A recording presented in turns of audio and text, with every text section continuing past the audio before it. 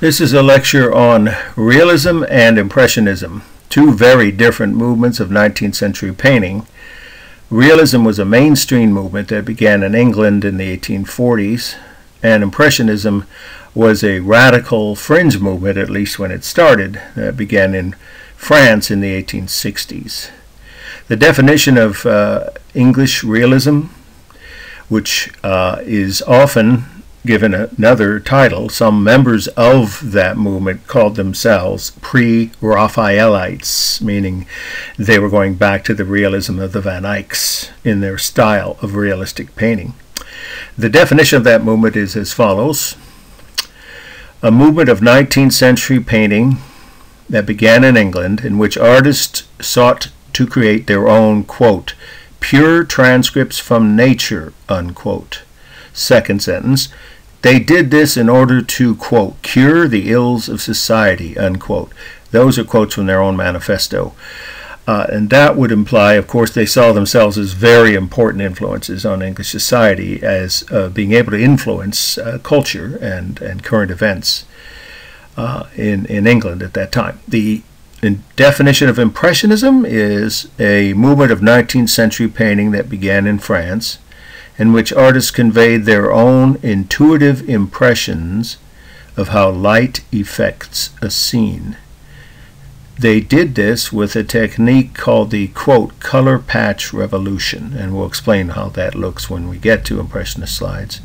And that is a quote that some in the French press described as their technique. And these two movements, of course, spread well beyond their birthplaces. The English realism was adopted all over Europe and North America, and Impressionism pretty much all over the world after the first few years these movements began. So let's start with a couple of the most famous English realist paintings. This first slide is called The Last of England, 1855, and the artist was Ford Madox Brown. He was one of the most successful and influential of the English realists. He didn't officially join the subgroup of pre-Raphaelites, but his paintings were popular with large audiences, and this one in particular. The title gives us a clue, but what's happening is this is a young couple. You can see a husband and wife, and the wife, the mother, their parents, has gripping in her hand, you see in the opening of her shawl, tiny little fingers of their newborn child, their baby. So they are leaving England behind, and you can see they're physically leaving England. In the distance on the horizon are the white cliffs of Dover, one of the great landmarks, of course, of the English coastline. And some historians have said, well, if the cliffs are on that side of the boat, they can't be headed toward America.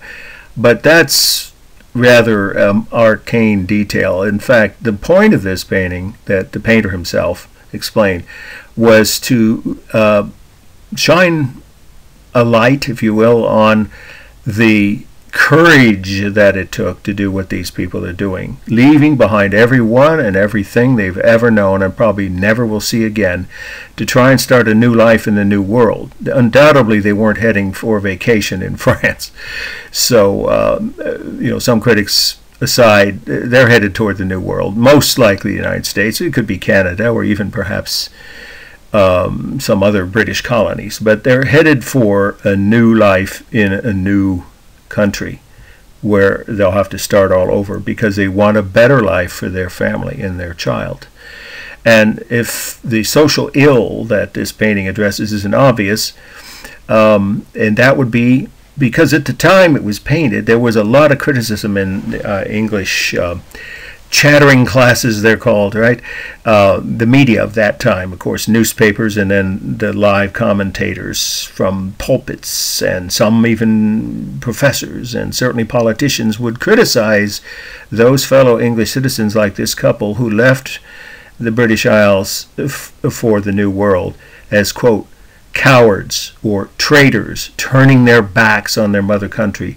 And of course, this painting is trying to make the case that exactly the opposite is true. These people had to have a lot of courage, as anyone who knows, if they've started over in a new country or even a new state where they don't know anyone and leave behind all of their loved ones, knows it takes real courage to do that. And you see that in their faces. It's a mixture of anxiety on the husband and wife's face and determination.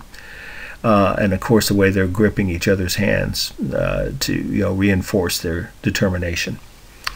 And then there also is a fact that I mentioned in many of my previous classes to my students that isn't well known, that during this period, this is depicting the early stages of a wave of humanity that literally came to our shores in a period of 100 years between 1820, when the first records were kept by the U.S. government on legal immigration into the United States, and 1920, when or just after that decade, when in the 20s, the first racist, well, some of the first racist immigration laws were passed to clamp down on legal immigration from everywhere except Western Europe.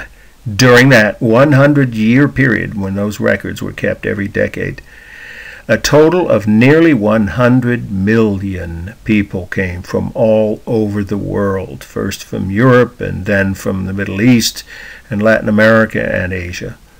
No other country has ever had such a phenomenon. It's unique in the history of the world. Obviously, we are a nation of immigrants, and so these are representatives, this couple and the people, all the other families behind them on the deck of the boat, of early stages of that wave of humanity, seeking a better life in the new world. And so that's the social ill that the artist was addressing, the criticism of these people, when the opposite should be the case. They should be admired for their courage. Okay, formal analysis. It's obviously balanced. They're right in the middle and roughly the same size. So they're two equal, nearly equal masses. Maybe she's slightly larger because you can see more of her dress. And then the umbrella would be the next largest mass. For space, every technique of English realism always did that. Was used here. Overlapping, foreshortening, diminishing size. Scientific perspective, there's a a vanishing point on the horizon, and atmospheric perspective on the white cliffs and the sea in the background. Thin outline is used on all the objects. The color is mostly warm. Her shawl has a light tan color, and her dress and his coat are definitely warm earth tones, as is the warm tones of their skin and all the people behind them. Excuse me.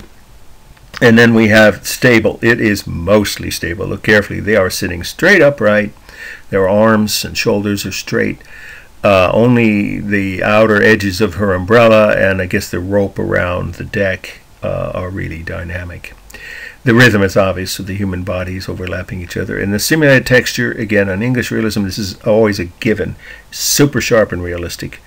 They even could have used a photo, the artist, I mean, to create this composition, because photographs were being used by artists by this time in some painting compositions. In any case, it has what today we would call photorealism on the simulated textures of their skin, the hair, their clothing, and super sharp simulated modeling, on all the objects everywhere you look.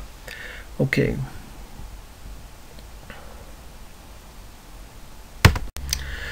This next slide is called The Awakening Conscience, and the date of this one is 1853, and the artist's name is Hunt. I believe his full name was William Hunt. This depicts a very different kind of social ill, which was more common in upper class and upper middle class British society, especially in London, the capital, at that time, and still is. It's still a controversial phenomena we see plenty of evidence of in our current culture, and has, of course, been around for thousands of years. What's going on? Well, the title gives us a clue, but it's really the woman in the painting that tells the tale. Look carefully, and you see in her face a moment of clarity, a revelation. The word most people would use today is an epiphany. A light has gone off in her mind, her consciousness. And she's decided, as you may be able to tell from looking at the surroundings of the room and the way the man is positioned, she's been a, quote, kept woman, unquote. That would be the phrase Victorians would have used. He's upper class, or at least upper middle class, obviously well-to-do. You can see how he's dressed. This is not her apartment. This isn't his wife. He wouldn't dress his wife in a cheap cloth dress like that. This is his mistress. He's kept her probably, just in an apartment somewhere in the center of town, which would have been a common occurrence in the upper and upper middle class society of that time in England, or all over really, Europe and North America for that matter. And she's been willing to go along with it in exchange for a place to stay and food, and not even a nice dress, but maybe the cat under the table might be a gift that he gave her, and possibly the kid leather glove on the floor below the hem of her dress. But that's not enough for her anymore. She's looking out the window. That is a window. She's looking past us to a window, and of course behind her is a mirror, that should be clear, reflecting that open window and the light of a new day, if you want to use the metaphors that the artist probably would have implied here. She sees the light, and she will now get up and walk out and never come back. And his arms stretched out with his hand open. You can almost hear him saying, "Hey, what's the matter? Hey, babe, sit down. Where are you going?" And she's not going to listen. She's going to leave him and never come back. And so this is addressing that ill of, you know, a well-to-do or powerful man abusing his superiority and his wealth, his higher position in English society, to take advantage of a young and relatively inexperienced poor woman. Probably was a former maid or nanny. Okay, so that's the meaning. Formal analysis, it's mostly stable. She's standing upright almost entirely. The wallpaper and, of course, the furnishings are stable. Only his body is somewhat dynamic in one or two details along the piano, and mostly stable. We have her, she's clearly the largest mass, then him, and then the piano. For space, we have all the techniques that English realism always used: overlapping, foreshortening, diminishing size, and out of the window you see the atmospheric perspective across this very probably broad tree-lined street that the house is on. You see the hazy, misty look. And it obviously has a vanishing point, scientific perspective. Thin outline around all the objects is used, and again, like all English realism, super sharp, realistic detail on the hair, the clothing, the furniture, the skin. Same thing with the modeling everywhere. The rhythm is obvious with the arms and legs and the various objects, you know, and the patterns on the rug and so forth. Powerful rhythms everywhere. And it's roughly balanced, right? With her in the middle and the piano and him on either side. When you add the objects in the back wall, it's roughly balanced. And the colors are cool on her. She's having a cool moment of you know, conscious or awareness. And he's dressed in cool clothes, which might indicate that he thought of himself as some kind of cool operator, but it isn't going to work anymore with her. She's going to leave him. Okay, so that's the meaning on the formal analysis on this. This next slide is actually not on the syllabus for those of you who are students in my Santa Rosa JC art history classes, but I think it's an important one to include. It was one of the most popular of all English realism paintings.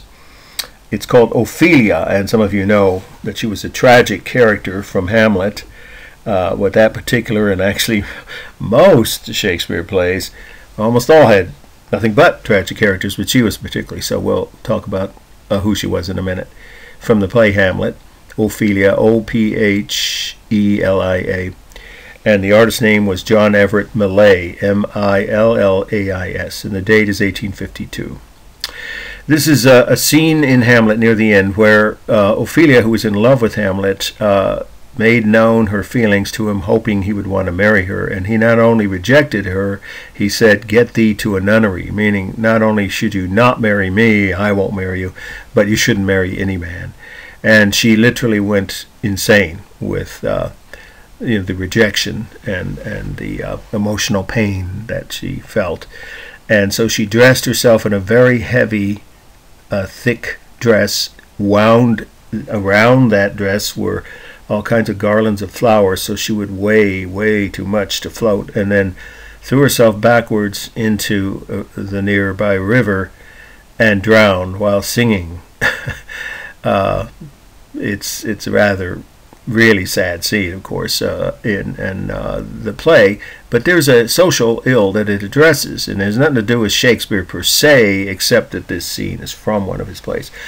At the time this painting was done, there was a wave of romantic suicides, quote unquote. That would have been a phrase I think the press would have used at the time, of mostly young lovers who were rejected, unrequited love from, men and women both, where they had been influenced by either this play, for instance, the scene in Hamlet, or by things like The Sorrows of Young Werther, I think it's The Sufferings of Young Werther by Goethe, and other plays, songs, and novels that in the Romantic era romanticize the idea of taking your own life in response to an unhappy love affair or rejection or unrequited love.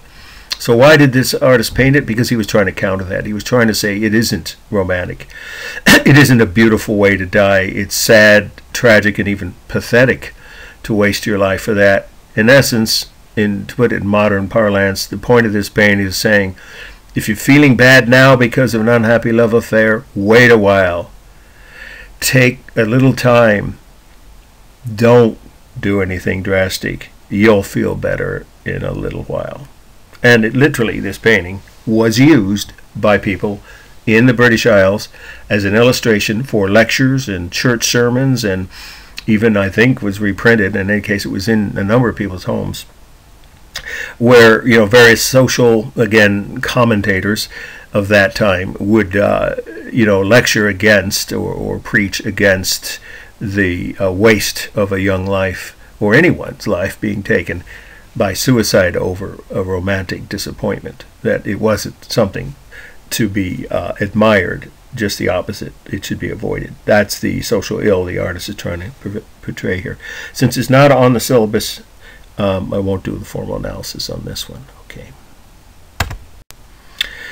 Now, these next two slides, this one and the one right after, are my own slides. They're not part of the syllabus or about any particular work of art. This is the Musée d'Orsay, O-R-S-A-Y, in Paris, converted from a former train station originally built for the 1900 World's Fair in Paris, which was one of the biggest. That and the 1889 World's Fair we already mentioned that created the Eiffel Tower were probably the two most influential World's Fairs in Europe at the turn of, or near, the end of the 1800s, end of the 19th century, and the early 20th century. There were World's Fairs in different countries and different cities all over the world back then. It was a major phenomenon.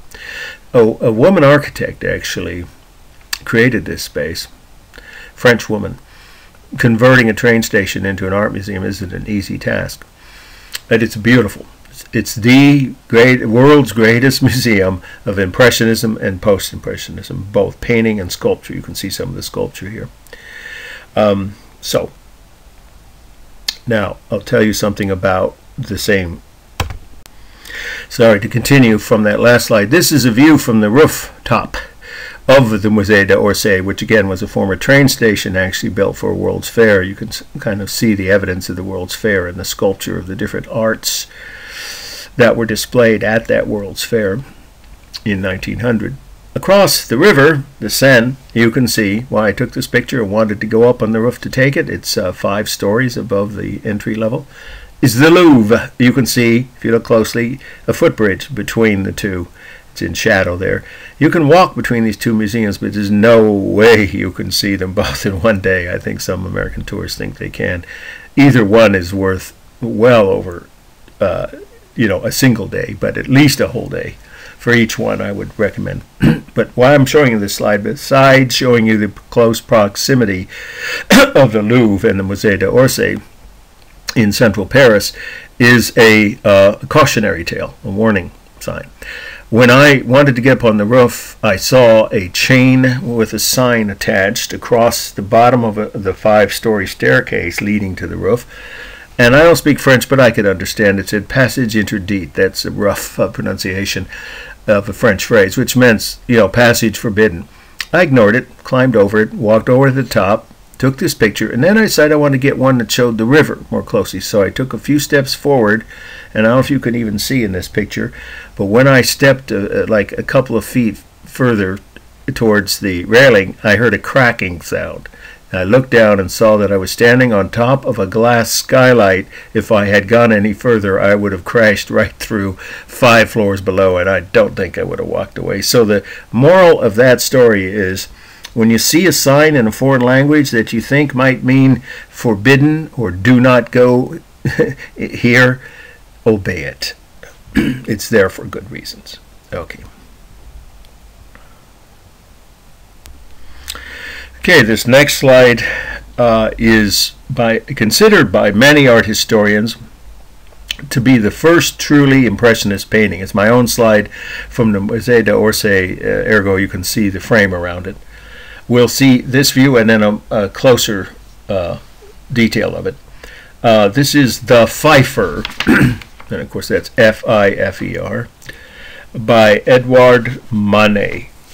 And I know it's easy for many people who haven't studied Impressionism to confuse Manet and Monet, but they were both Impressionists, the two leading, and some would say founding members of the Impressionist movement. But Manet was given credit by his fellow Impressionist painters. They gave him the title the father of Impressionism, unquote. Unofficially, of course, there was no official recognition. Remember, this was a radical movement. We'll say how the public reacted in just a moment. Not very positively to the early works. So this is The Pfeiffer by Manet, M-A-N-E-T, 1866.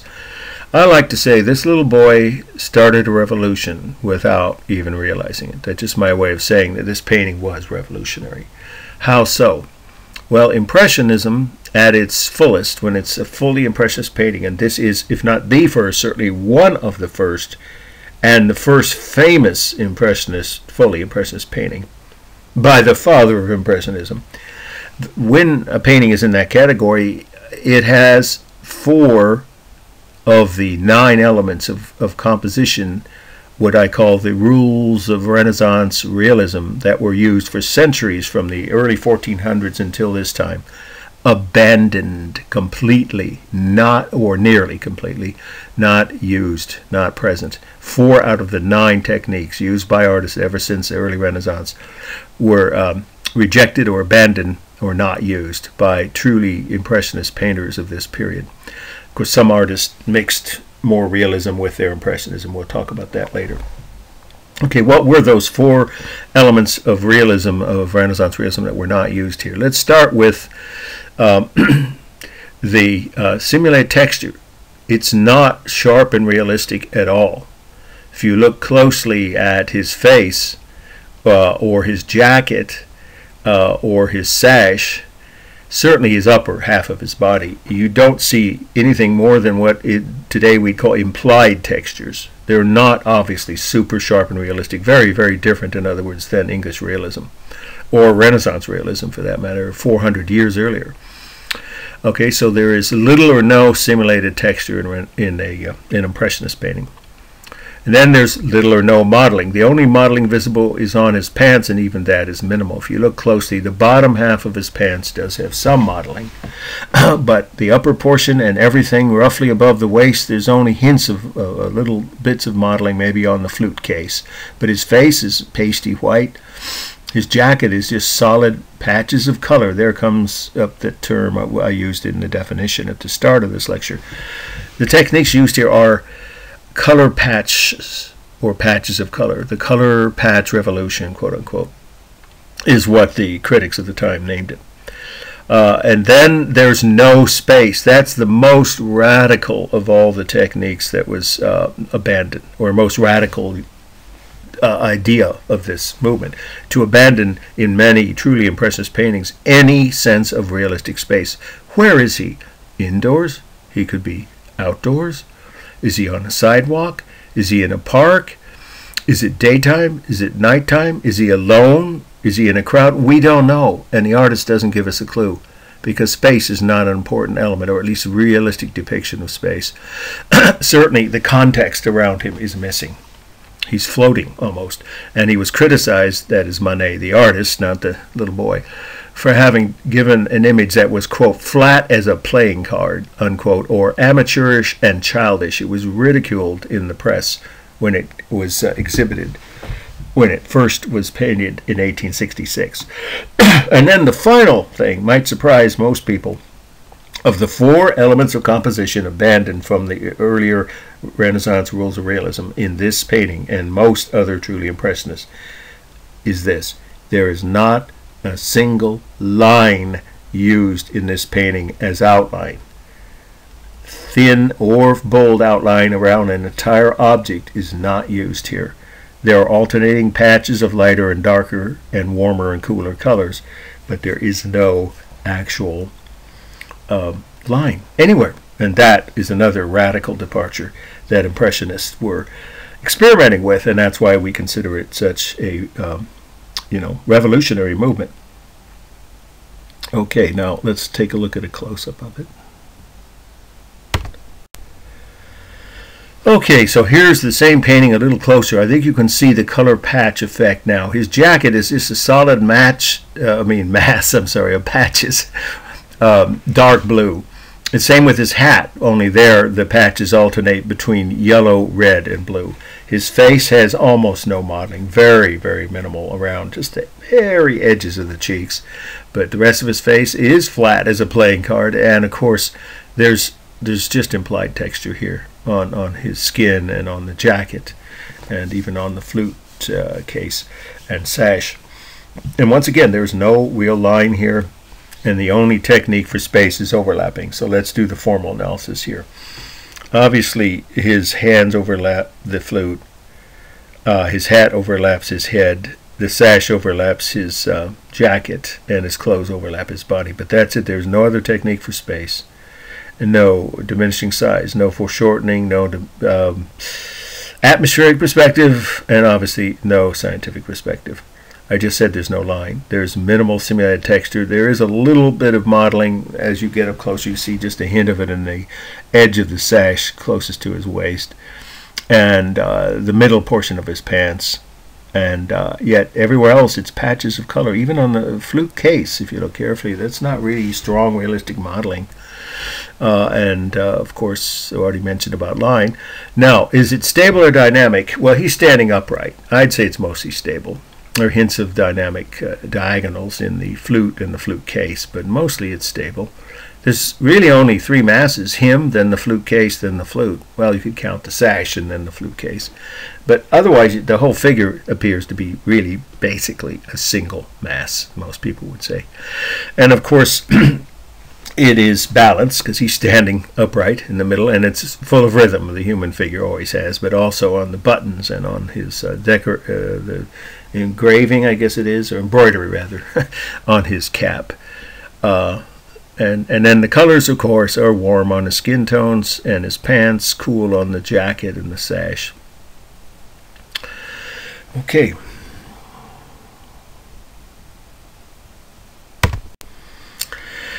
This next slide is not on the syllabus again for those of you who are following this from Santa Rosa art history classes, but I show it because it's such a good example to explain, if it isn't already clear, the actual techniques used in Impressionist paintings that marked it as such a revolutionary movement. So, as the French say, avant-garde, or as my aunt in Indiana would call it, avant-garde. These are the ways that Impressionists, again, broke with the past and the techniques of Renaissance realism. So the title of this, it's at the Musée d'Orsay. I took these next 2 slides. We'll see this in a close-up of it. And it's called The Grand Canal, Venice, 1875, by Manet. Again, that's M-A-N-E-T, the father of Impressionism. So let's imagine you were in Venice. Right now you couldn't do this, but eventually tourism will open up again. So it's early afternoon, and you just had your Chianti and your queso, your lunch, and it's hot, and you just want to rest. So you find some place where you can stretch out near the Grand Canal with your feet facing the canal, and maybe just use your backpack as a pillow and your hat to cover your face to shade yourself. You fall asleep. It's quite common. I've done that many times. And then when you wake up, maybe an hour or 2 later, you only slowly regain consciousness. So what's the first thing you'd notice? the dappled sunlight on the water and the reflections of the different colors on the water of the canal nearest to your feet as you look slowly further and further into the distance. The next thing you might notice is the gondola poles, where the gondolas tie up, and their reflections in the water, because they're fairly prominent objects, right? Then you would notice the gondola itself, which of course is a large mass, and it's black. You know, they're all painted dark black, lacquer wooden boats is what they are. And that object would absorb, as black does, right, the sunlight and the colors around it. It would dominate, in other words, your vision. So you'd notice it probably next and concentrate on it. And as you see in this close-up, to finish up the commentary on that last slide, the boat dominates the center of your vision. And then you notice the buildings across the canal, because of the light and shadow alternating or contrasting between the shadows in the doors and windows and the whitewashed or very light pastel colored stucco, mostly, or stone outer walls.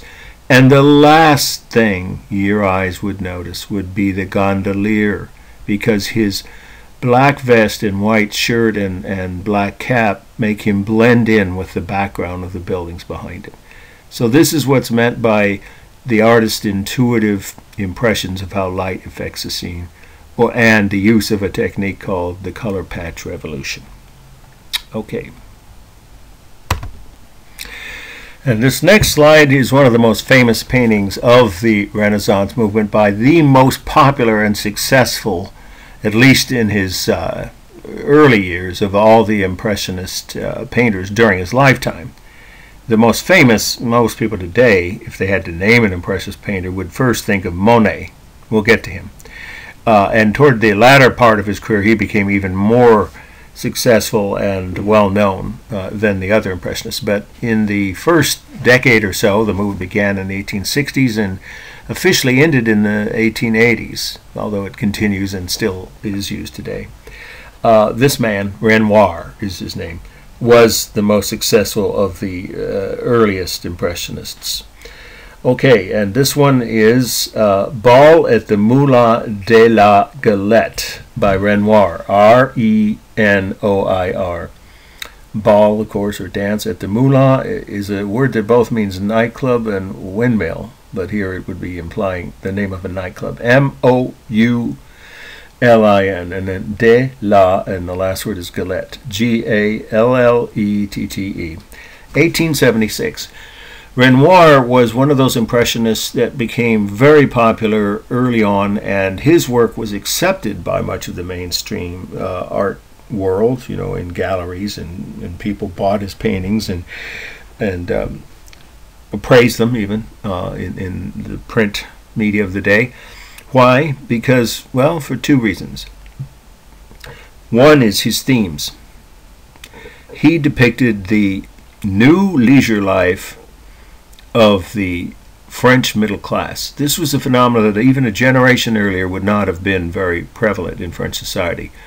By the late 1800s, especially in Paris, where he lived and worked most of his career, or in and around Paris, he was representative of that group. These are actually the people at the table you see in the foreground in the lower right hand portion of the painting are people he knew, friends of his, and one of them, even the woman with the dark blue dress and bonnet on, might be his fiancée. She used to be featured in many of his paintings, and we'll see her for sure in the next Renoir painting, the next slide.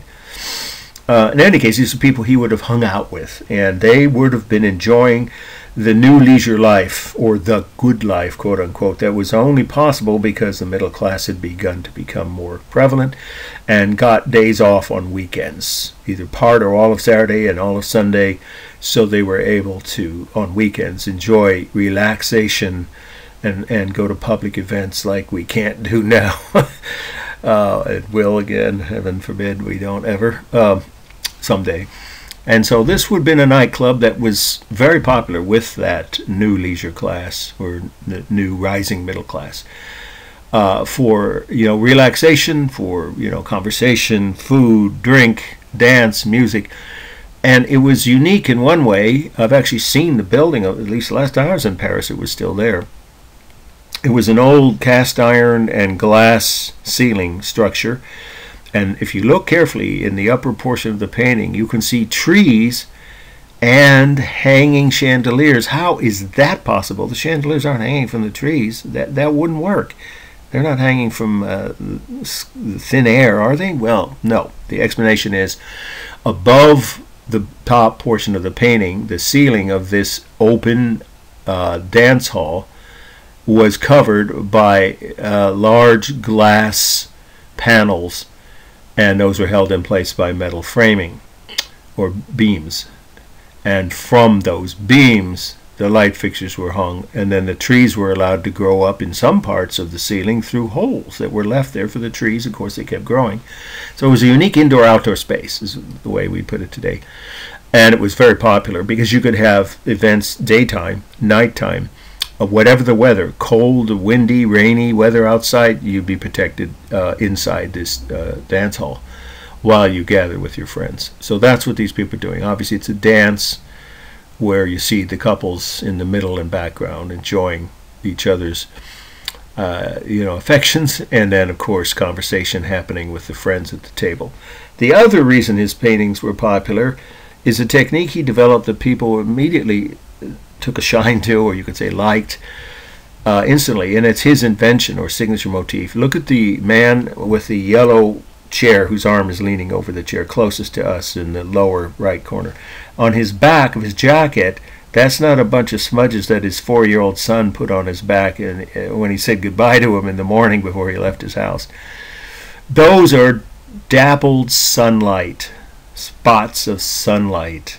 In fact, the dappled sunlight effect is what one critic, if not several at that time, described that technique, that signature motif of Renoir's, as, quote, the dappled sunlight effect. You see it also on the faces and the other figure's clothing, the back of that man's head, too, if you notice, in the middle of the back of his hair there. And on the forehead of the woman leaning over, who some think is Renoir's fiancée. It's all over. It's even on the dance floor. And people like that technique. Now, there are some critics who say that, oh, Renoir, I've seen this in somebody. He's not that important an artist. His work didn't depict suffering or any great social injustice or issues, and all great art has to do that, or it isn't really good art. I don't know who wrote that rule book, but that isn't what the most of the world thinks. I can tell you, I have seen Renoir paintings, including prints, of course, we're talking about copies, but some of them quite nicely done, life-size framed ones, as well as smaller, less expensive prints on walls of houses in North Africa, in Israel and the Palestinian territories, in Turkey, all over Europe, Russia, Vietnam, Cuba. It's universally appealing, these images that he created. So I don't know about other critics' definitions of great art, but I would consider that qualifies Renoir's work as great art. Its universal appeal has maintained itself now throughout almost 150 years on every continent practically. People just really like these images. Okay, formal analysis. Well, here he kept scientific perspective and atmospheric perspective. You see it in the very distance of the back wall of this nightclub dance floor. And so this has, overlapping, foreshortening, diminishing size, atmospheric perspective, and of course a vanishing point for scientific perspective. So Renoir, more often than most other Impressionists, continued to use the rules of Renaissance realism when it came to space techniques. But there is no line here, none, no outline. The simulated texture is all soft and diffuse is another way to describe it, or implied, not realistic or sharp simulated texture. Same thing with the modeling on the human figures, their faces, their clothing, and so forth. And then we have, it's mostly cool, isn't it, on the clothing and on the trees and even the hanging light fixtures, but warm on the human skin tones. And then we have, it's a stable dynamic. Well, look carefully, it's mostly stable. The couples are upright in the dance floor, most of them, at least that one woman is leaning over a bit on the left side. closest of the dancers to us. But the figures at the table are seated upright.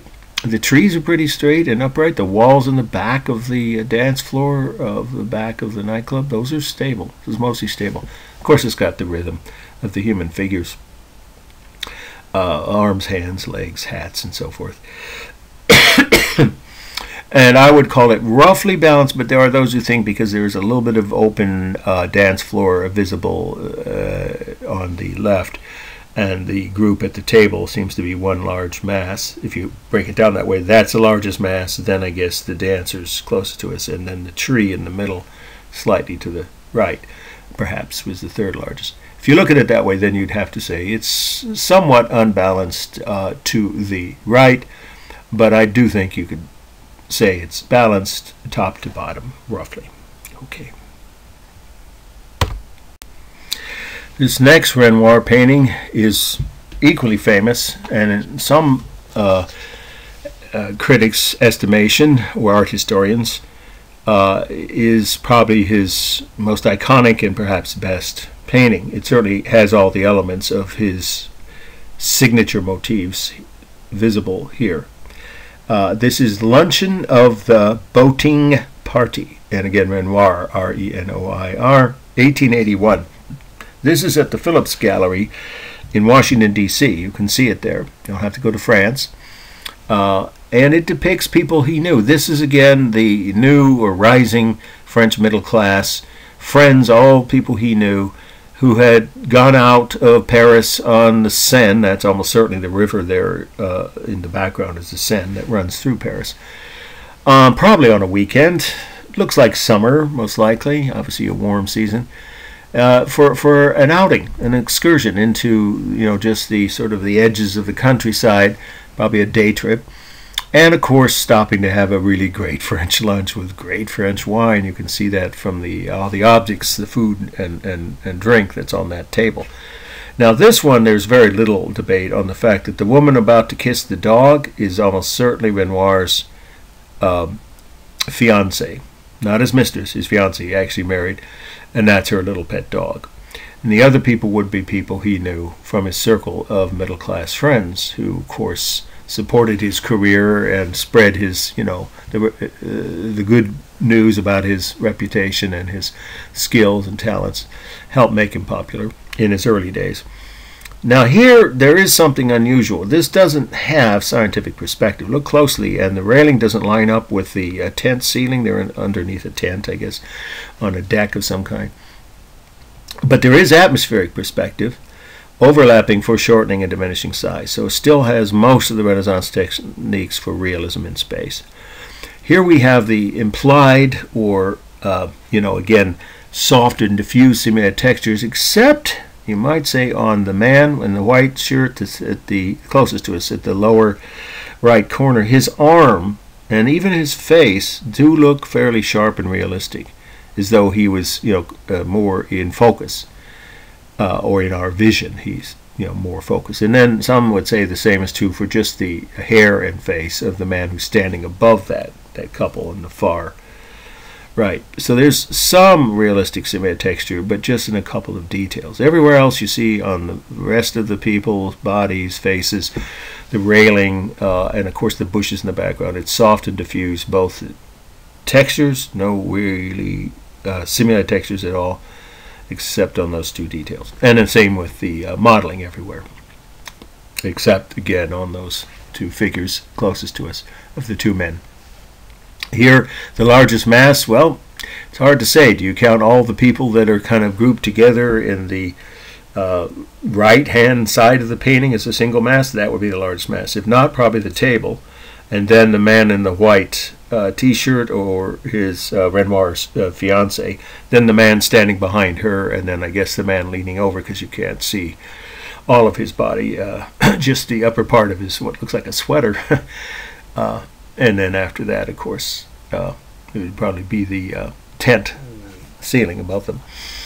The colors, of course, as always, are warm, on the faces and on the some of the flowers and the tent, again, fabric of the tent above their heads, and I guess the railing. But otherwise, it's mostly cool because there's a lot of white, blouses, jackets, t-shirts, and the white tablecloth, and everything in the background is almost all of that is cool, right? With the river and the bushes behind them. There's the rhythm of the human bodies, of course, visible throughout here, heads and hands and arms and so forth. And then on the table, excuse me, the rhythm of the wine glasses and bottles, and of course some of the food. The stripes on the awning. There's a lot of rhythm. And is it stable or dynamic? It's both. It's dynamic in the angle of it, the diagonal angle of this painting. Makes it feel dynamic overall, but many of the figures are seated or standing upright. And then on the table, some of the details of the food and wine, and glasses and so forth, of course, are dynamic. So it's both. And there is no line, as is true of all Impressionist paintings, anywhere in this painting. And this is a classic example, again, of his signature motifs. The dappled sunlight effect is less obvious here, but you can see it on the faces of the two men in the background, talking at the far corner of the deck, on his hat and on the upper, or I should say right side of the other face of the man wearing a cap, and a little bit on the hat or bonnet of the woman leaning on the rail. You see it on the left side of her cap. So because they're under an awning, there's limited amounts, but still a few areas where you see his most famous signature motif, the dappled sunlight effect.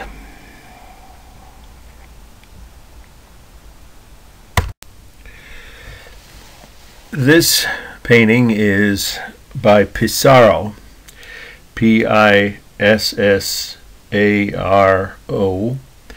and the title is Boulevard Haussmann. That's H-A-U-S-S-M-A-N-N, 1898.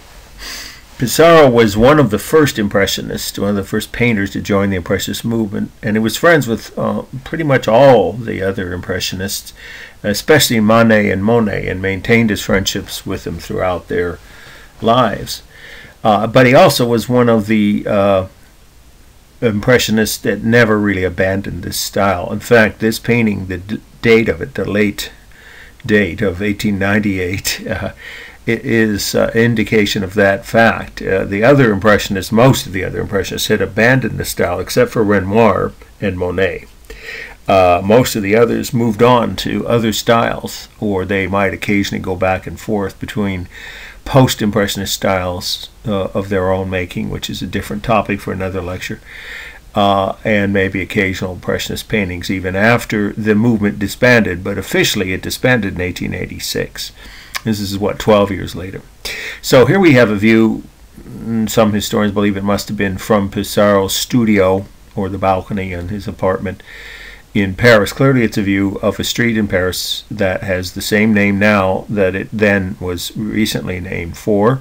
The man who was, some consider, the first modern era or modern day city planner or master planner. He was hired by Louis Napoleon III, the emperor of France, who was the nephew of Napoleon Bonaparte, who had a master, or enacted a master plan, and hired Haussmann to do the design for most of, or well, many of the main districts of the city of Paris. And the city was a medieval city, of course. Well, actually it goes back to Roman times, but the buildings are mostly medieval era, and they were knocked down, many of them, thousands of them, and replaced with the buildings you see in Paris today, which are mid to late 19th century, and in wide boulevards, tree-lined boulevards, with new street lighting. In fact, if you look carefully, the closest street light indicates an electric light. Now, this is long after Edison invented the electric light bulb. So by that time, Paris had become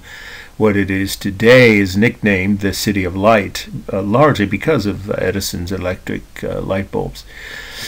But the point is the design of these wide boulevards that are so elegant, with buildings with the same cornice line, or the same height, I should say, of cornice line, all the way down miles of streets, and big open plazas, fountains, traffic circles, and parks. throughout the city, and of course monuments that some of these open plazas had about the history of various parts of French history, the figures of French history, I should say, who were commemorated with statues. Throughout the city of Paris, you see these today. And so the whole, almost, not all, but almost the whole city was redesigned in the decades between, about 1850 and 1910.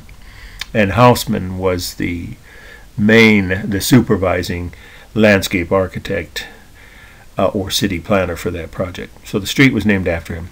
And it's clearly, this is an Impressionist painting with all the elements of Impressionist painting. So let's take a look at this. It has, this one though does have realism in space techniques. He, that is Pissarro, did continue, much as Renoir did, to use throughout most of his Impressionist paintings the Renaissance rules of realism when it came to distance. You absolutely can see the atmospheric perspective in the distance.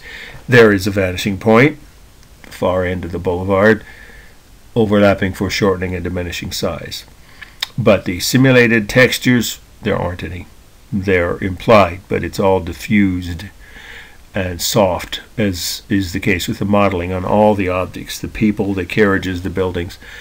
And then this has a rather warm tone overall, because this would be early evening, and judging by the trees and the vegetation there and the clothing on the people, probably early November, sometime in the early fall, early to mid-fall, I should say. Just as the evening lights are coming on, the street lights along the boulevard. It's a wonderful evocation of that time of day in this beautiful part of, well, many of us would agree, the most beautiful city on earth, Paris. And then you have, of course, the rhythm of the trees and the windows and chimneys on the buildings, the people, the carriages. It is mostly stable. Look carefully, because the buildings are lined up straight, the trees are straight, the carriages and the people are standing up straight. And there's the rhythm, of course, right, of each of those objects that we just mentioned, repeated street lights and even kiosks on the street sidewalks. And then there is no line, as there is never in any true Impressionist painting. And finally, it's roughly balanced, but some would think it may look to many like it's unbalanced toward the right, because you see more of the buildings on the right. But if you draw the line down the middle and count the street as mass, right around where the closest light or lamppost is, I think you'd have to say it's roughly balanced. And clouds have mass. If you count them as having mass, it's also balanced top to bottom. Otherwise, you might want to say it's unbalanced toward the bottom. Okay. This next painting is the Dance Class by Degas, D-E-G-A-S, 1874. Degas is one of those painters who transited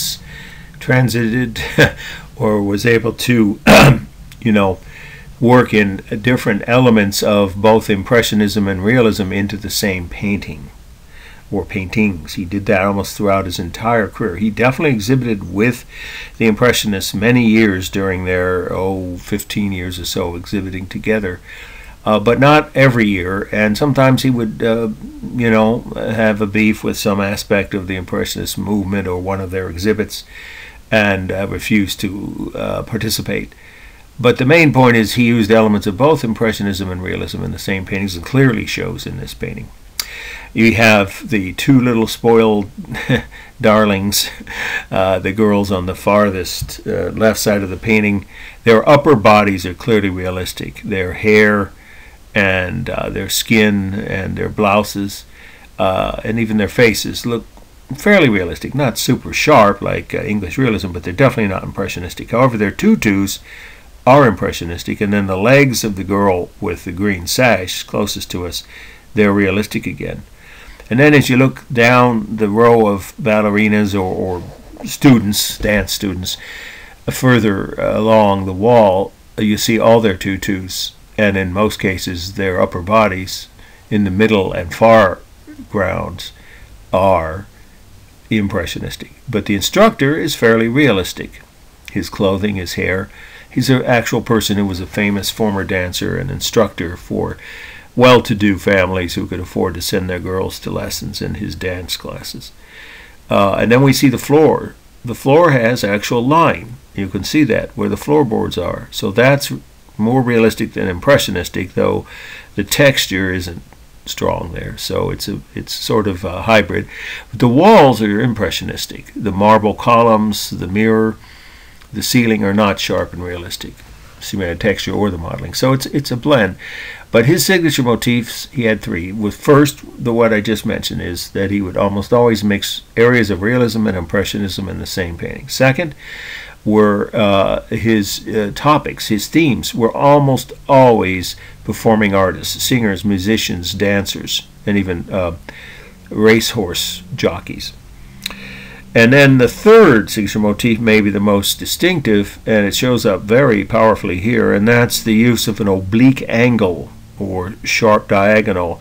Almost all of his paintings, except portraits and close-up views, still lifes and things, had that aspect. You see it here as though you're wandering, let's say, down a hallway looking for someone in one of these classrooms, and you don't know which one it is. So you open doors and look in at an angle, and impromptu or informally, you just peer into the room for a moment. It captures that feeling brilliantly. It draws us into it much more than a straight head-on view, the traditional realistic style paintings that have been used for centuries. Now, he got that idea from Japanese prints and paintings that had been using it for centuries, which he had studied. He was also good friends with Mary Cassatt, our next artist we'll be talking about soon, and they supported each other's careers throughout their professional lives. He supported her work and invited her to join the Impressionists in France, and then she promoted his work, and they even traveled together in the United States, where his work wasn't as well known. Formal analysis, I've already covered the simulated textures and the modeling. Here we do have a little bit of line, like I said, around the outer edges of the two upper bodies of the closest girl facing us, whose backs are to us, I should say. And then, of course, around the instructor's clothing and the floorboards. Otherwise, there isn't any line anywhere else. This has scientific perspective, clearly, overlapping, foreshortening, and diminishing size. It doesn't have atmospheric perspective, of course, because it's an interior view. Then there's the rhythm, obvious, powerful rhythm of the dancers, the tutus, the decorative columns along the wall, the floorboards. It is mostly stable. The only things dynamic are the tutus. Just about everything else is upright. And it's roughly balanced, although you could make the case, I guess, more unbalanced than balanced to left to right, and of course towards the left, because of the two closest dancers with their backs to us. But the floorboards have mass, so if you count that, it's roughly balanced. But in terms of human figures, it's unbalanced toward the left, and yet top to bottom, I think you'd have to say it is balanced, because the figures are mostly human figures, are across the middle. And then the colors are cool, I would say, on the floor, certainly on the instructor's clothing and the tutus and the walls, mostly cool but warm on the skin tones and hair of the girls and all the dancers except the. Okay, this next painting by Degas also, right, is The Glass of Absinthe, A-B-S-I-N-T-H-E, 1875. Absinthe, some of you may know, is a very powerful, very potent drink. I think it's supposedly 20% or more alcohol. It used to be, and it had wormwood in it, which is a very strong, almost poisonous, toxic substance that can induce hallucinations in large quantities. And the color of the liqueur, it's a liqueur, is green, so it was nicknamed the Green Goblin. You can see the green color in the glass or in front of the woman in the middle of this painting. But it was something used by a lot of artists, and Van Gogh drank it so much that some people think he was hallucinating under the influence of it when he created some of his most famous paintings. There's some evidence for that, but no proof of it. But we know he drank it a lot and liked it. He mentioned it in his letters to his brother Theo. But when you used it in large quantities as just an average, citizen of Paris, like this would be a cafe scene in Paris, it usually was a way of trying to escape or forget the troubles of your daily life. And that's clearly the case with this couple. Now, there are two theories. One is that Degas saw a couple just like this, maybe sketched them and went home and painted them.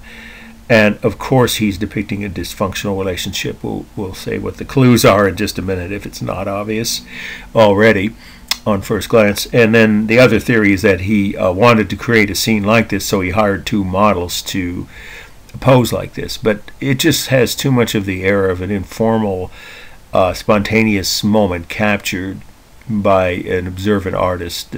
For me, I believe it really was a scene he saw between two real people in a cafe.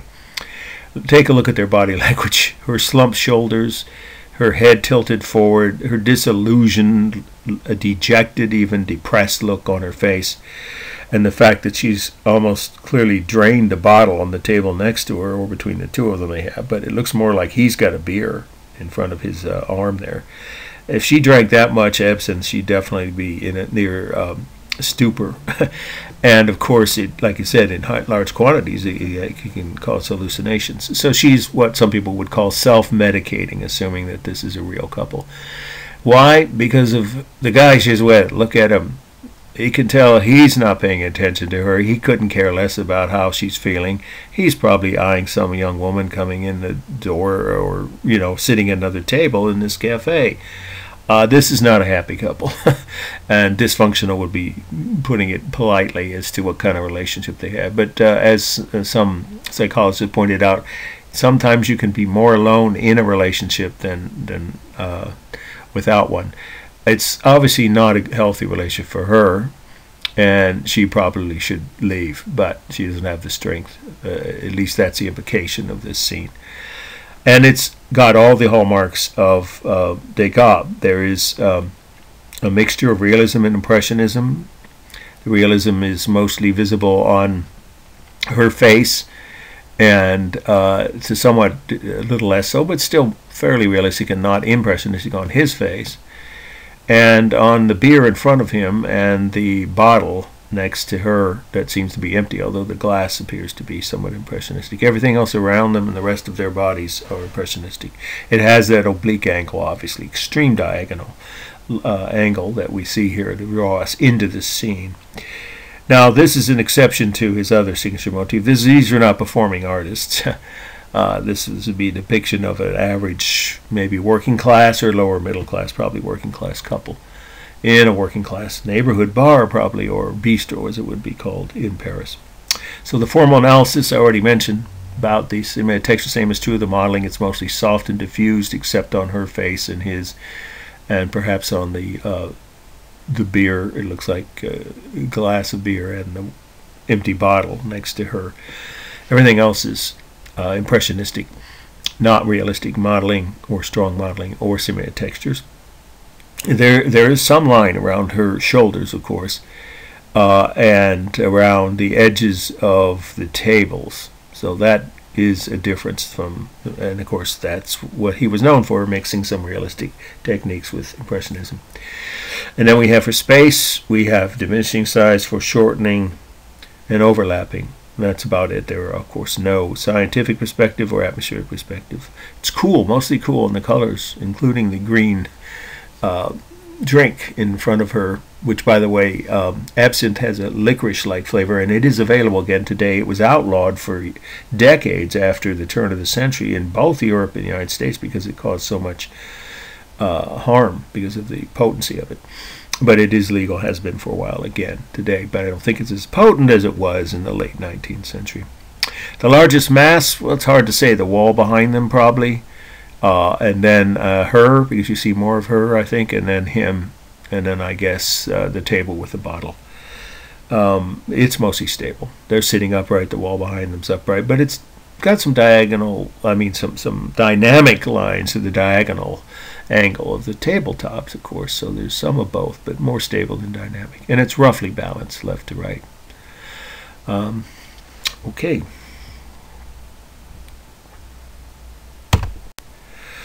This painting is by Mary Cassatt. That's C-A-S-S-A-T-T. A Cup of Tea, 1880. Mary Cassatt was the first famous American woman painter, and there really isn't any debate over that at all. Women just weren't given much of a chance. In fact, painting was not an easy profession for American painters in America, male or female, in the late 18th century. So many of them moved to Paris, which was already the art capital of the world at that time, remained so for generations. Some say New York or London is today, but in any case, it was Paris then. So she moved to Paris from Pennsylvania, I believe it was Philadelphia where she was living, after learning how to paint in the United States. And she met, early after her arrival there, Degas. I believe he saw her sketching an old master of some kind painting in the Louvre. In any case, they became friends, lifelong friends, and he supported her work and even recommended her to be a member, become a member, join the Impressionists. And she was accepted immediately because of the talent she clearly had. So some of her techniques, or signature motifs, are similar to Degas', but there's no way to know for sure if she was, directly influenced by him or would have thought of these on her own. The oblique angle is the most obvious in this painting.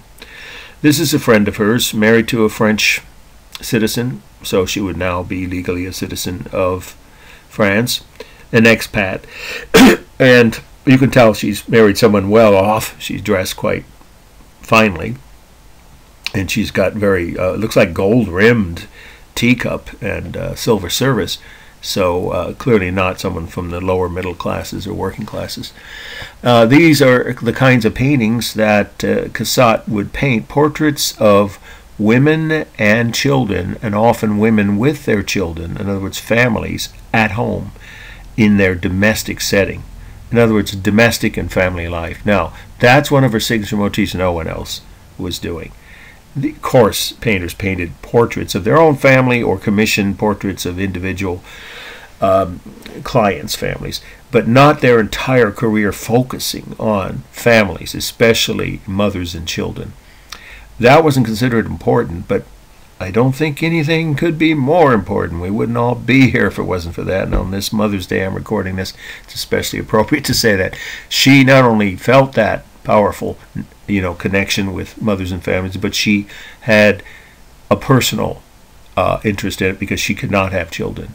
No one knows exactly why. It could have been a medical reason, a birth defect, whatever the reason, we'll never know unless some new letters crop up, but she was never able to have her own family and never married. So some psychohistorians, that's an actual profession, psychohistorians might say that she was sublimating her disappointment in not having children by painting other people's children and families.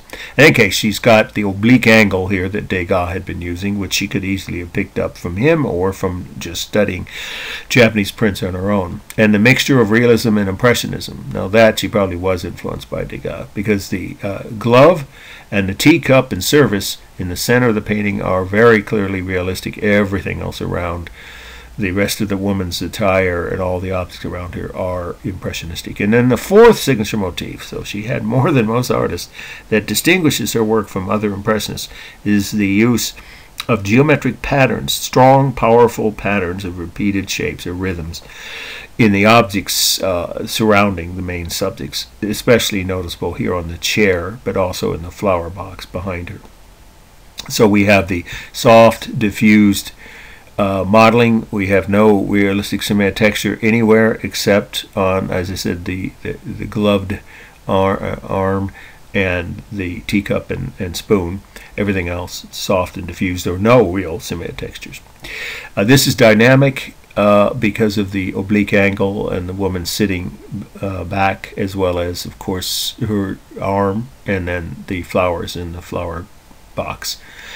We have overlapping, foreshortening, and diminishing size for space techniques.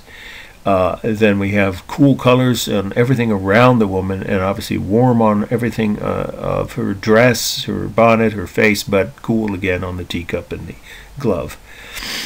And then there's only actually very little line, if any, maybe just around the glove. I don't even see perhaps the top of the teacup, but everything else there's no line. And she's the largest mass, then the chair, and then the flower box, and it is roughly balanced. Well, it is carefully balanced, I shouldn't say roughly, because you see the rhythm of the arm of the chair and the flower box. That creates balance, as well as her being placed across the middle. And then, let's see, I think we've got, rhythm. Oh, it's stable and dynamic. Yeah, I think we covered that. All right, next, we'll see another even more famous painting by Mary Cassatt. This is Cassatt's most famous painting. I grew up with it. I would look at it every time my parents took me to the Art Institute of Chicago, which is a quick side note. If you haven't been to Chicago and you ever get there and you have more than a few hours layover or whatever time to go downtown, go to the Art Institute of Chicago if you haven't already been there, because it has the best collection of both Impressionist and Post-Impressionist paintings outside of France, certainly in this country. Most of my French friends would agree with that. Because people in Chicago collected the early Impressionists and Post-Impressionists before most American cities of well-to-do art collectors were doing that. So the beneficiary is the public that can go see them at the Art Institute of Chicago, where this painting resides. It's her most famous painting. It's The Bath. I already spelled Cassatt, C-A-S-S-A-T-T, and the date is 1891. Although some sources place it as late as 1893. She at least had done a version of it in 1891, so that's the date that we use here. Well, here's what we were talking about just in the last slide. This is one of her signature motifs, a mother and child, right, at home, in a moment of tender, loving care between the mother and her young 3, maybe 4-year-old daughter. And by the way, baths back then, you were talking about even with solid middle class or upper middle class families, with rare exceptions, they wouldn't have had indoor showers yet, or even sometimes bathtubs. So often children, at least, were bathed in little basins of water like this. So that's what the mother's doing. You see how close they are, how loving and how attentive the mother is. This is what she focused, like I said in the last slide. Cassatt focused her entire career on this theme, these types of scenes. And so it's probably a friend of hers and that friend's daughter. And then we have the oblique angle that just jumps out at you in this one. And then, of course, you have the geometric patterns repeated. If you look carefully, they're everywhere. They're on the wallpaper, on the dresser, painted patterns on the dresser, and on the rug underneath them, or carpet, as well as on the mother's dress. But of course that wouldn't be unusual, but everything else around them is much more individually one of her signature motifs. And then we have the realism and impressionism mixed. It's very clear the two human figures are realistic, as is the picture, but the basin, at least the water in it, and everything around them is impressionistic. So for formal analysis, it's beautifully balanced with them across the middle. The largest mass, that's easy, the mother, then the daughter, and then probably the dresser behind them, and then the basin. Here there is line around the two human figures, strong, and some would even say bold outline, but no line in the background. For space, we have overlapping, foreshortening, and diminishing size on the rug.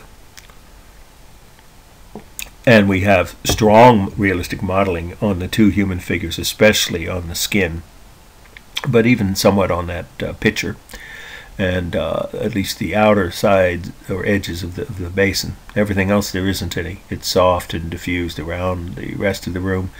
And the same is true for the textures, strong simulated textures on the two human figures in the picture, and implied textures everywhere else. It's mostly stable, but it feels dynamic because of the diagonal lines. The two of them do form slight diagonals. The room around them, it depends on how you look at it. The wallpaper and the dresser behind them, you'd have to say, is stable. But the diagonal line, the rug is viewed at here, would make that seem dynamic. So it's a mixture. And yeah, and then of course there's the rhythm of the human body, the arms, hands, legs, and then the patterns of the objects around them, and of course the mother's dress.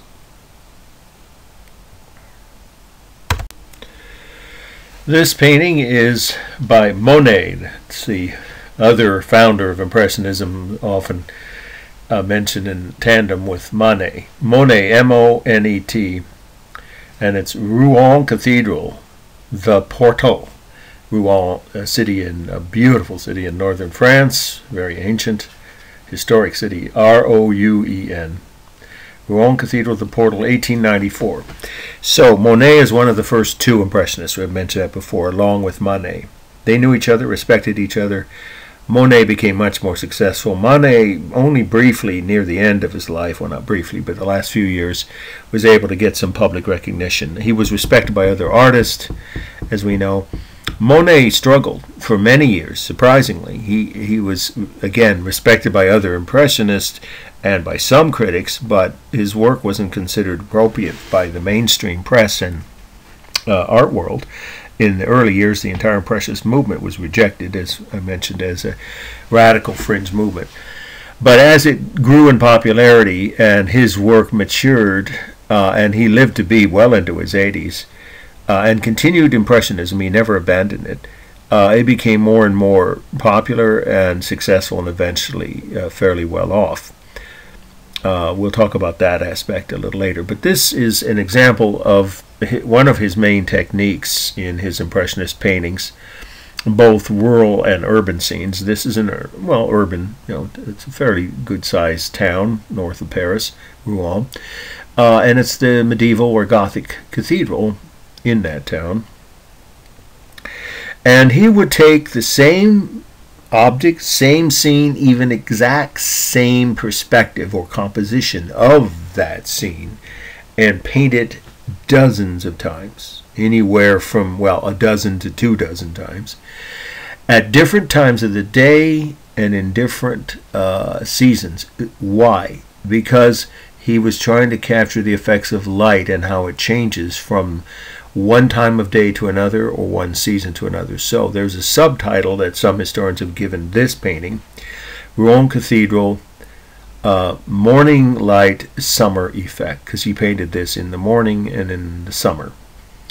He kept notes, not all of his paintings, but on some of them, so we can know when what time of day, what season he painted them.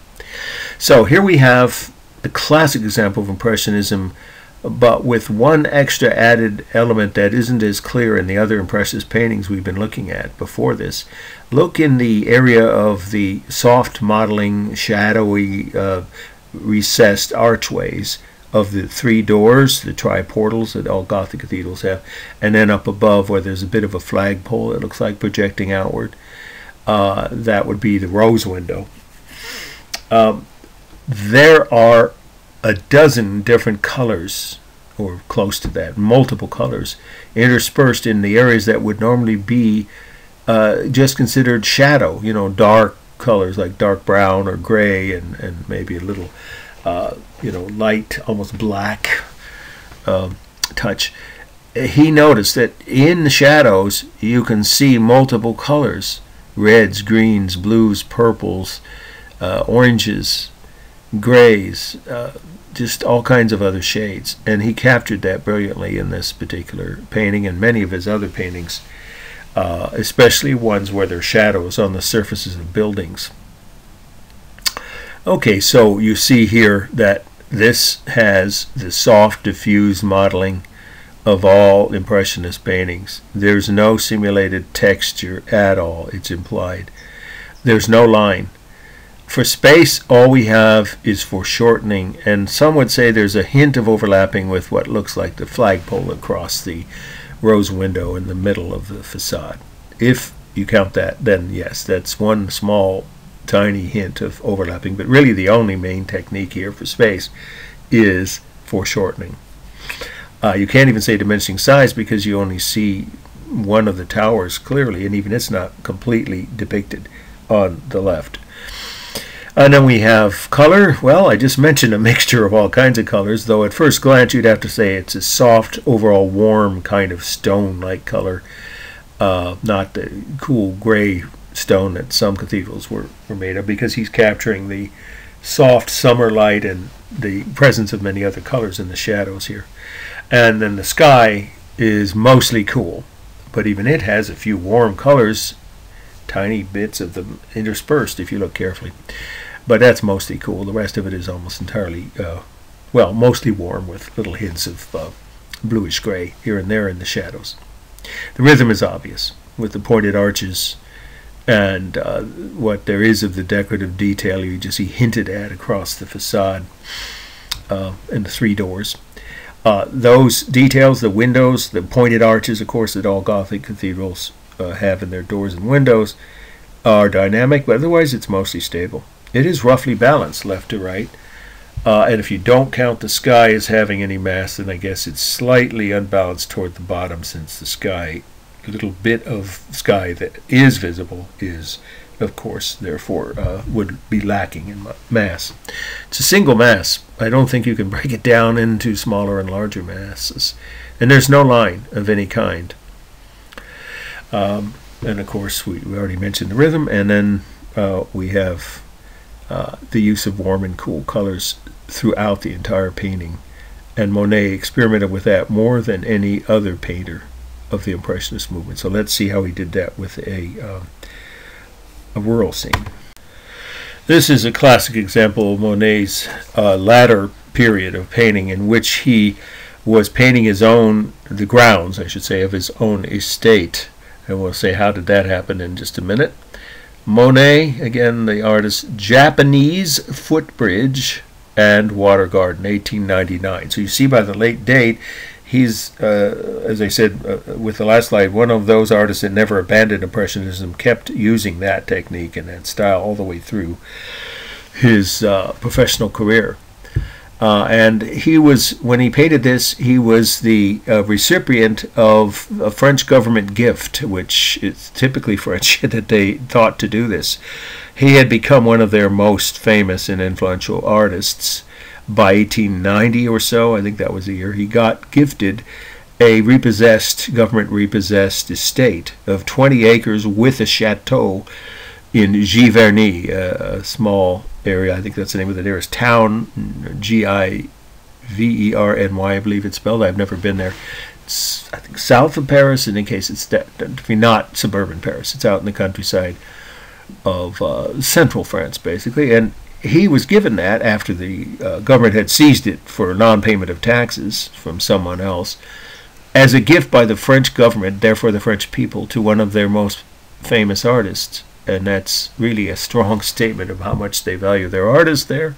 Can't imagine that ever happening here. So he would be able to live, in other words, the rest of his life, which he lived well into the late 19-teens, I believe, till 1917, without having to worry about paying rent. I mean, he had to pay taxes, I think, once a year. But mortgage and rent, he didn't have to worry about. So he was free to paint as he chose, and he could remodel or landscape, I guess is a better word, the grounds to his taste. So he had this bridge designed as a Japanese-style bridge, and much of the landscaping was his, as in this lily pad. He's famous more for that than anything else. His paintings of lilies, he did hundreds of them in his latter years while he lived in this estate at Giverny, which is, by the way, open to the public now as a museum. The grounds and the chateau. So what do we see here? We see a balanced composition, beautifully, showing that effect of a bridge across the middle, exactly balanced, of course, with the water lilies in the pond, of course, below it, and then the trees and bushes above it, or all around it.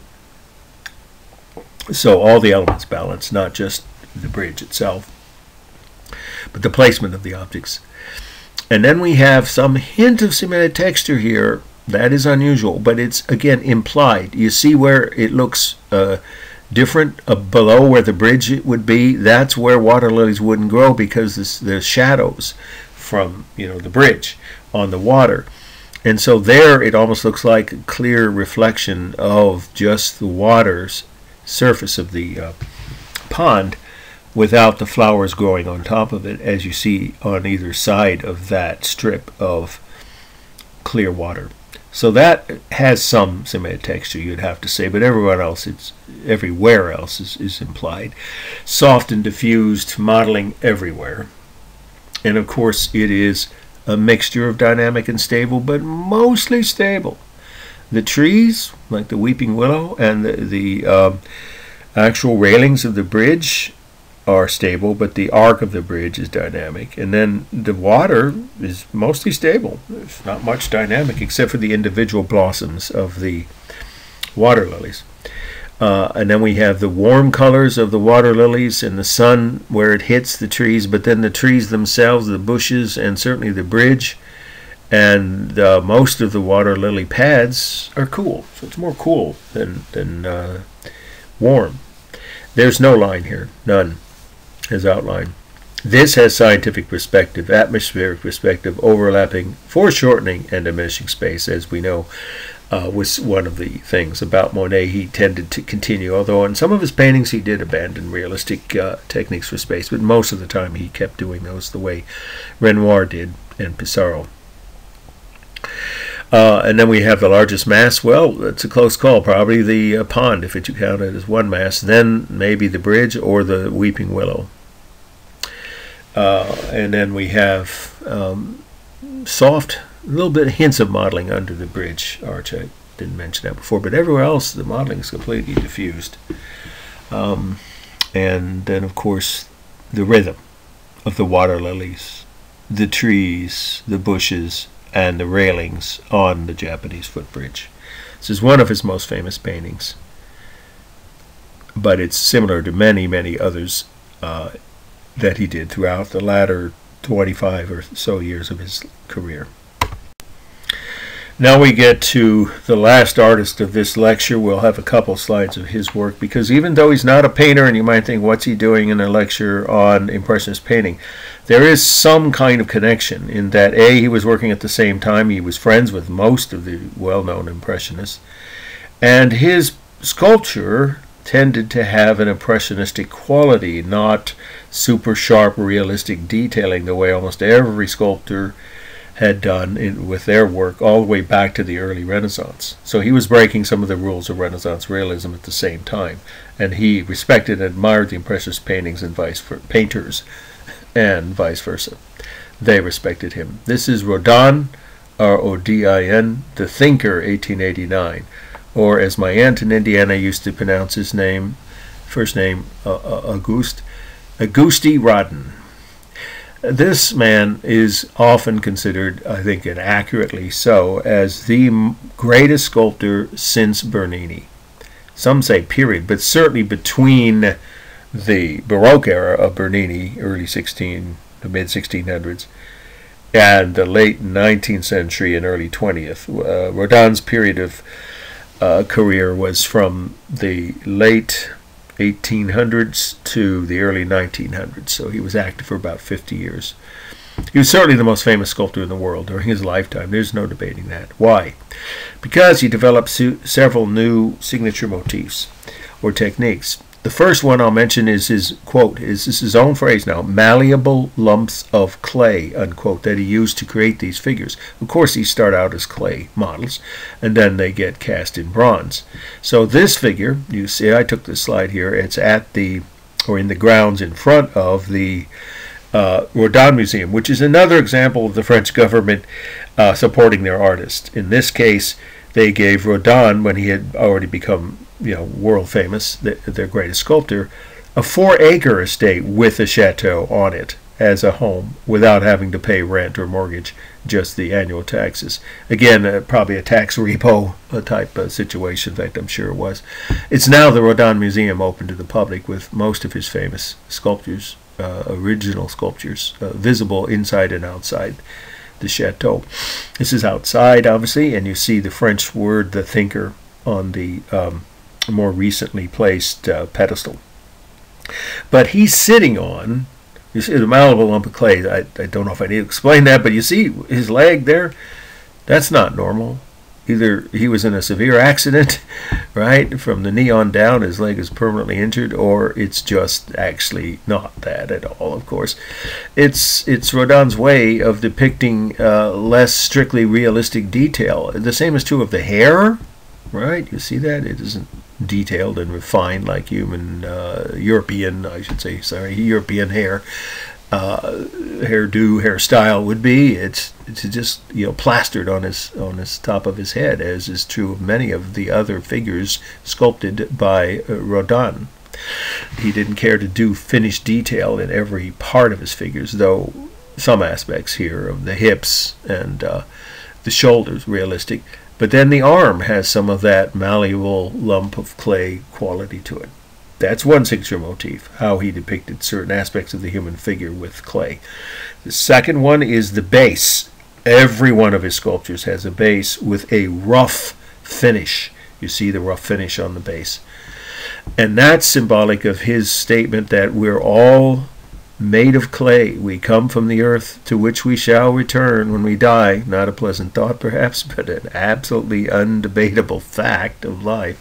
So it's a hint of, or an indication of, human mortality. Every one of his sculptures, he did that, at least his famous ones.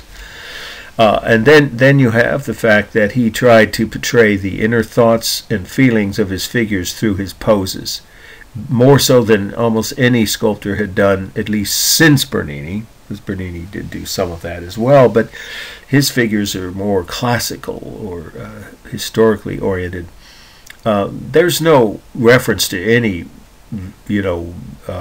mythology or gods or historical figure here. Some of Rodin's figures were, but even the ones that were modeled after real people were mostly contemporary French artists and writers that the French government wanted to honor, or he did, portraits of them. But there's no individual person from real life that he's trying to convey an image of here. It's just a universal symbol for the fact that we often have to sit, or humans often do, sit and ponder the meanings of life and death and the universe and our place in it. The Thinker, the title tells us that. It's someone lost deep in contemplation.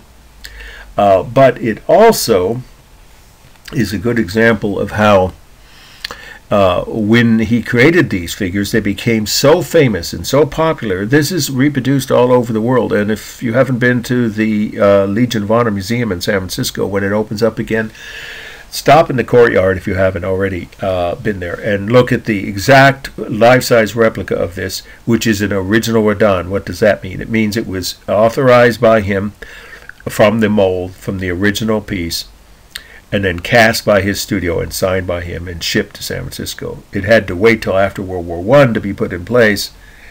So imagine it sat in a warehouse until the war was over, because it was placed in front of that museum in like 1921 or so. But it's an authentic, that's a definition of an authentic original Rodin. This is the original. Other copies are all over the world. This is such a famous image. Finally, why did he sculpt it?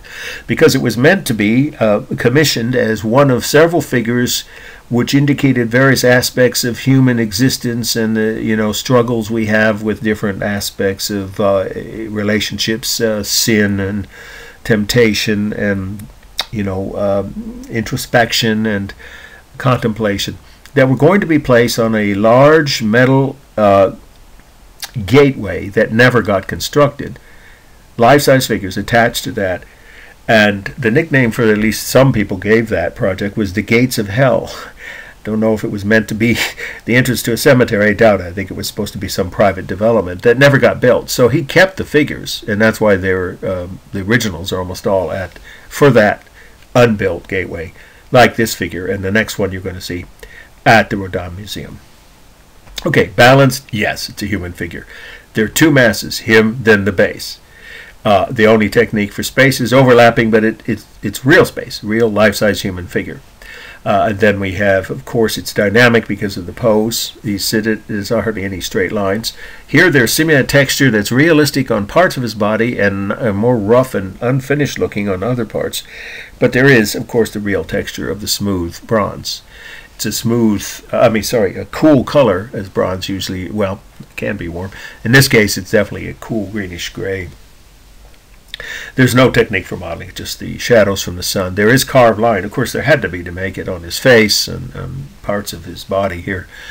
That was the original clay model. So line here is carved.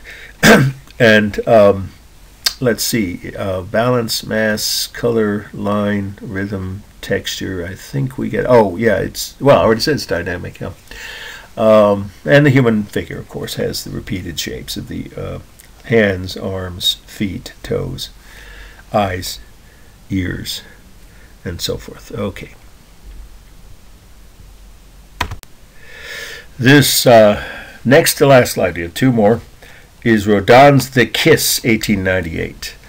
This is marble. He worked in marble too, like any really good, successful, popular sculptor. He would have to have mastered both mediums. And so this is inside, in essence, the back area of what I would have to call the main hallway or living room, which probably was used as some kind of a dining or living room space when he lived there, of the Rodin Museum. He placed it here so that the modeling of the light, the natural light from the window, that of course it's coming from the left side, this is my own photo of this, inside this first floor of the Rodin Museum, that is natural modeling. He chose the space, or not the space, the placing, I'm sorry, of these figures or of this sculpture with that natural lighting in mind.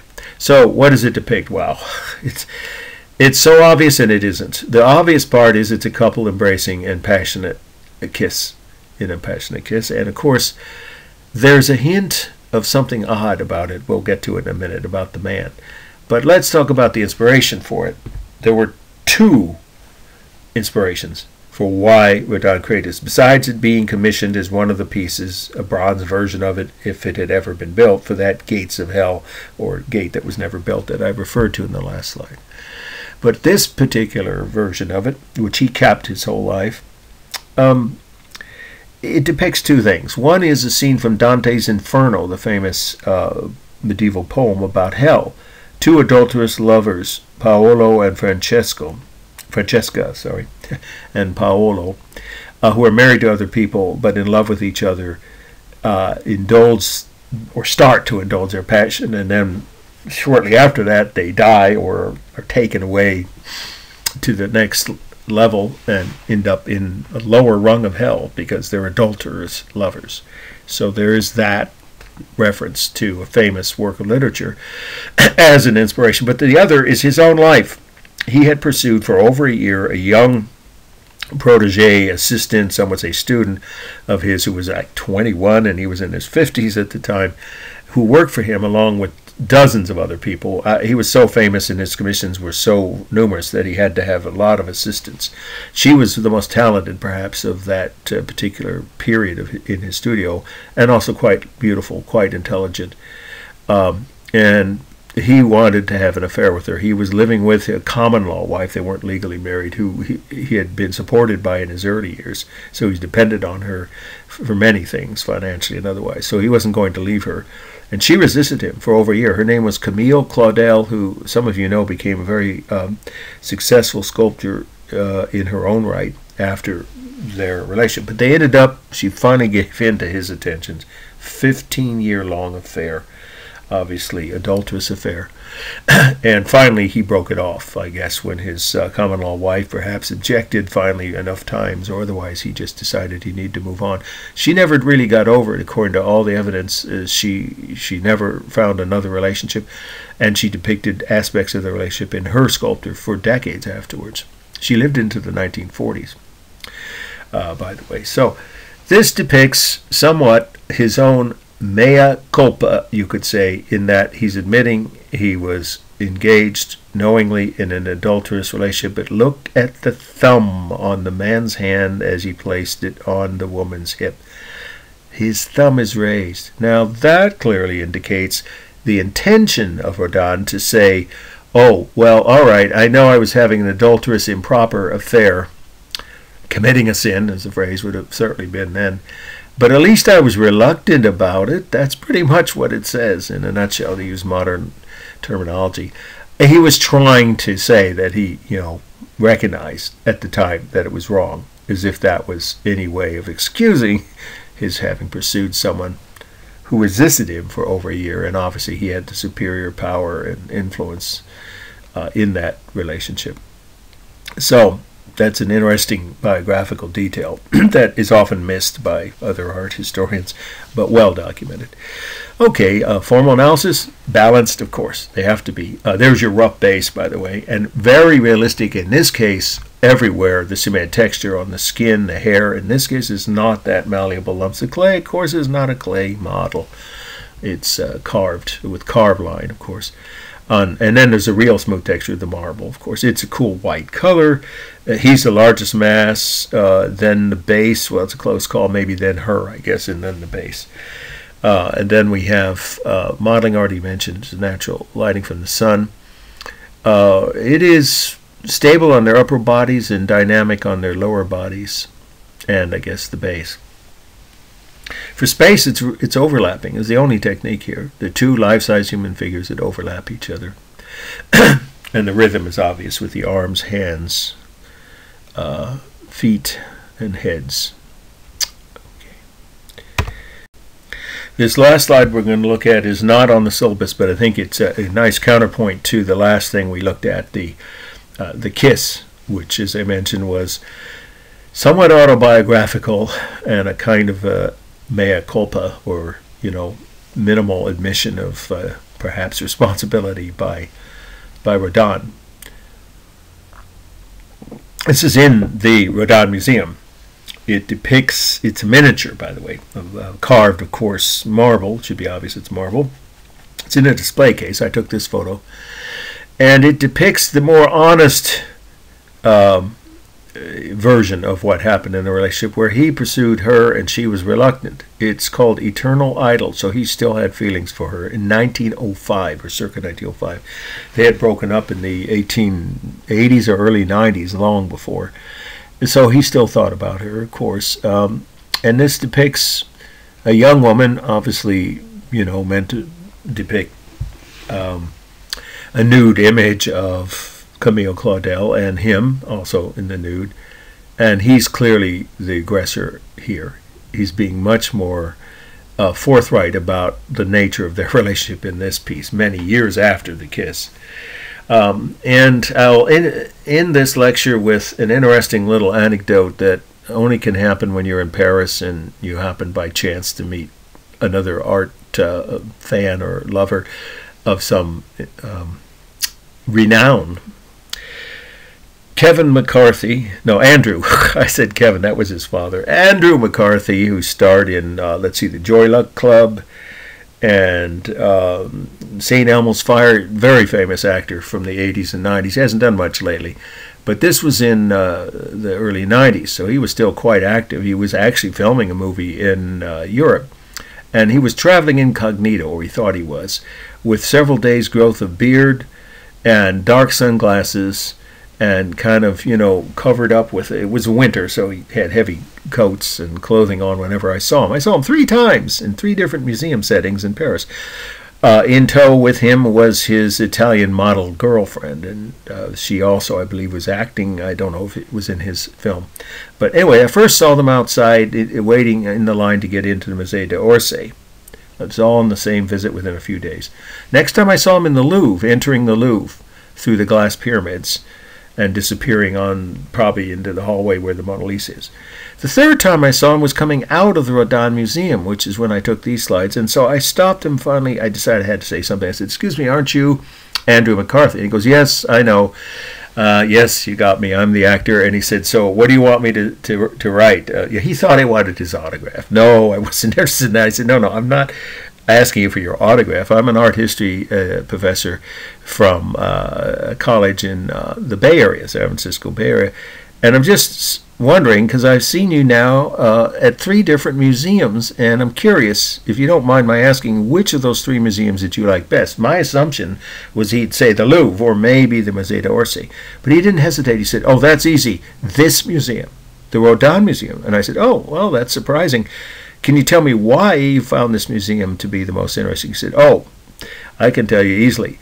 Upstairs, that little miniature, the Eternal Idol, this figurine, it's actually, these are just a few inches tall, these two figures. You saw it? I said, yeah, actually, I think I noticed you leaving the room when I was there. He goes, yeah, well, I stood and looked at it, me and my girlfriend, for a long time. And I said, well, what was it about it that captured your interest or made you like it so much? He said, well, until I saw that piece of sculpture, I never dreamed that stone could be so erotic. I thought that was well put. So I asked him, do I have your permission to quote you? And he said, yes. So just keep your eyes and ears open when you travel and you're in an art setting, whether it be a museum or outdoor art, sculpture, architecture site. You never know who you might meet and be able to share your love of art with. Okay, end of the lecture.